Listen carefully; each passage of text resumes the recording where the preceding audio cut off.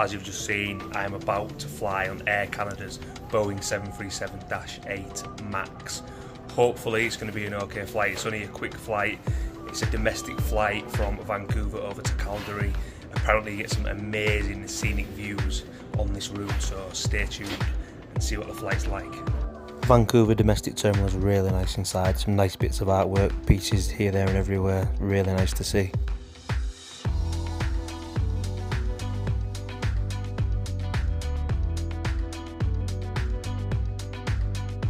Here we are, just about to board the plane. Nice smooth check-in. It was really quick.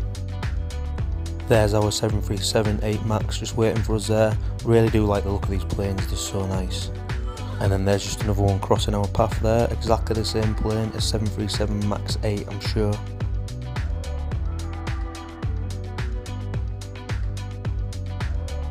As I was stepping on the aircraft, there was a pilot in front of me. Obviously these are new planes, really sleek inside the Air Canadas one. Love all the trim and all the colours, and this is our seat here right next to the window. Just look at the size of the queue we had behind us, so many planes there. It was a morning flight, so that's why it was so busy. Really busy airport this. What aircrafts can you see? Type them in the comments what you can see. And here we go, we're about to set off. Look at all the aircraft we're hitting, still can't believe how many there was in the queue. Again, a really smooth takeoff out of Vancouver, really nice scenery around here as well.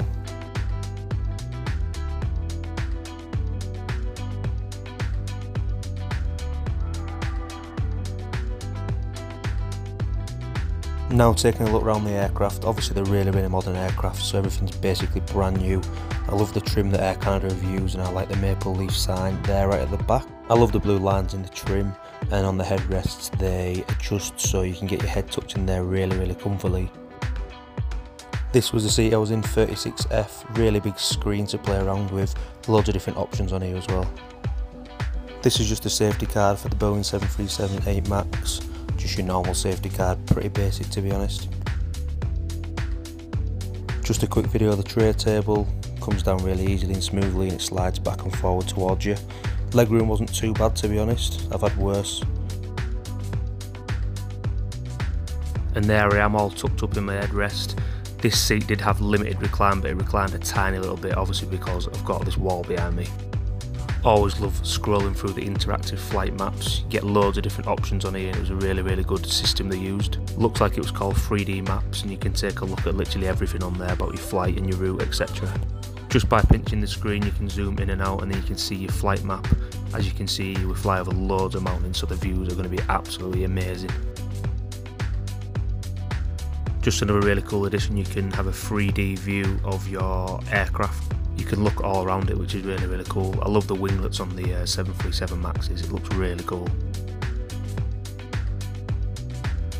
The flight wasn't actually full, there was quite a lot of spare seats. There was a bloke in front of me, he had 3 seats to himself, really lucky that to be honest. Again, it's a really new plane, so it's really sleek and nice inside. Looking at the movies was exactly the same as a flight I previously took on the Air Canadas Boeing 787-9 Dreamliner. This was only a short flight though, so I didn't get a chance to actually watch any movies on this one. When you're eventually cruising in the air, they'll come around and give you some Biscoff biscuits, which is a really nice addition to be honest.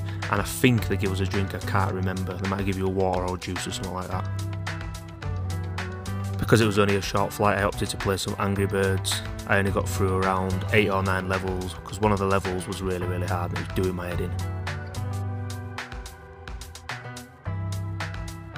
When you're flying over the Rockies, just look at these amazing views. You cannot get better views than this. All the beautiful mountains, the snow on top of them, even higher than the clouds. It's just absolutely crazy. Got so many videos and photos of this.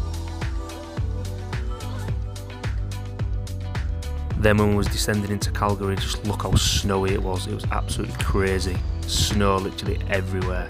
It was a change from where I've been travelling previously, and obviously Australia, New Zealand and Southeast Asia. I hadn't seen snow in so long. I do love snow though, so I was happy to see it. Really smooth landing, even though there was a lot of snow on the runway. It was snowing pretty heavily when we landed.